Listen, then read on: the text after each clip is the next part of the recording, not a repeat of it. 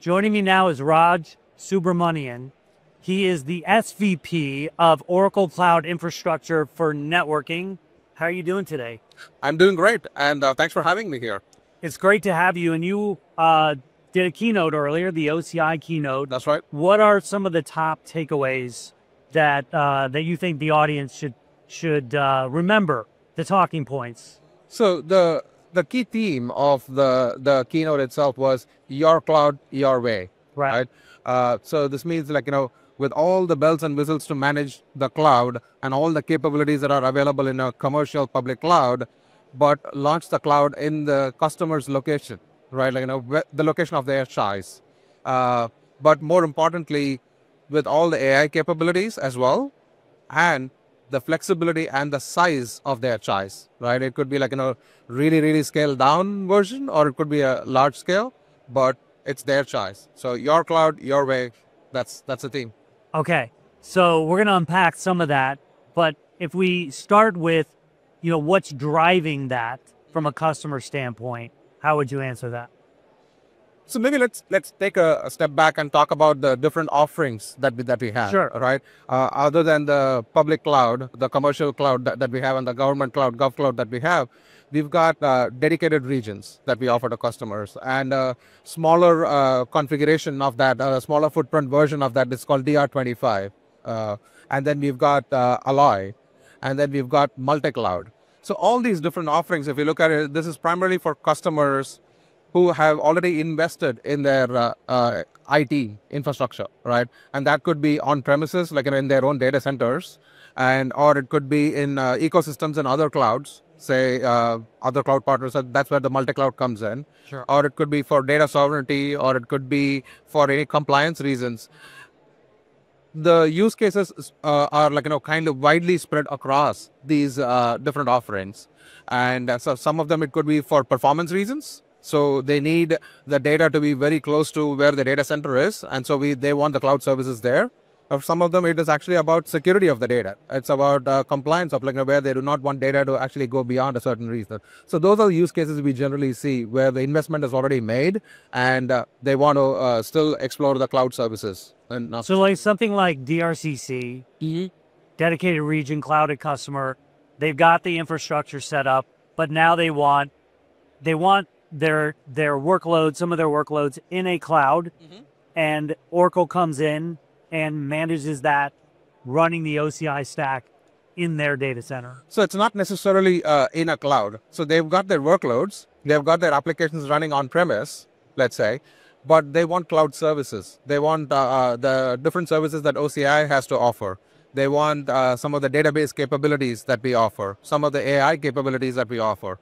And but they want all of those services to come to the data, not the data moved out to where we have all those services running. So that's where dedicated region comes in, and it is not a shared infrastructure. It is dedicated for the customer, right? And it's got all the capabilities of what OCI has to offer in a commercial public region.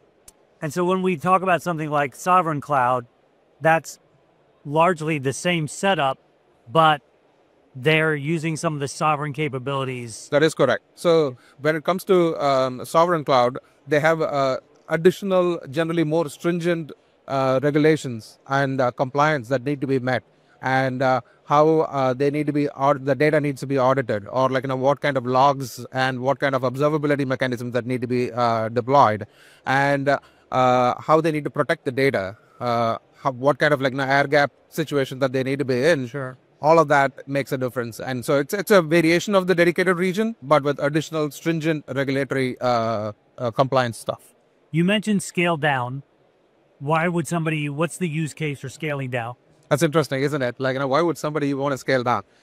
So if you look at it, generally many of the customers, enterprise customers of ours, who have not started their cloud journey, who want to explore the cloud, generally start off small.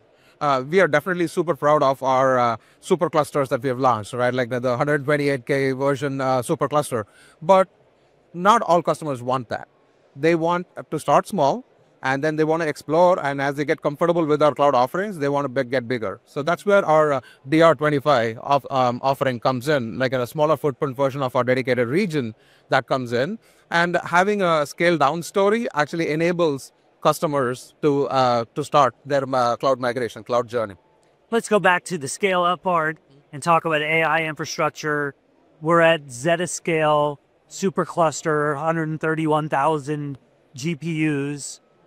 What are we doing that differentiates Oracle's approach to that sort of supercomputing environment?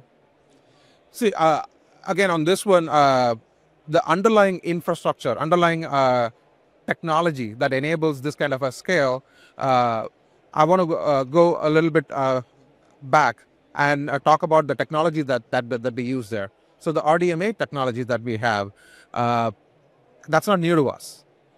We've been using RDMA in Exadata and other database offerings of ours for a long time now.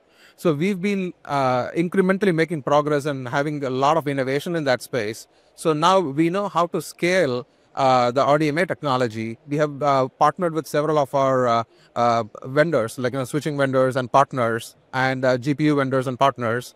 And there is a lot of innovation in that space, which enables this kind of a scale where like GPUs have to communicate with each other.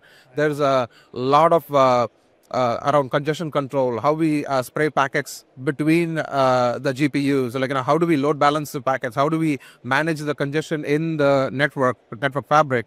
So there's a ton of innovation that has gone into this space. And again, as I said, like this is not something that we just started 2 years ago. Right? This is a journey for like 6-8 years. Yeah. And that's where the differentiating factor comes in. So we have done a lot of innovation in this space that enables us to use this network fabric and the full capability of the GPUs without any idle time, without any downtime. So that is the key differentiator in my opinion. One other more recent thing is we have obviously a deep partnership with NVIDIA. We made some announcements this week with NVIDIA. Can you talk about what customers can look for here?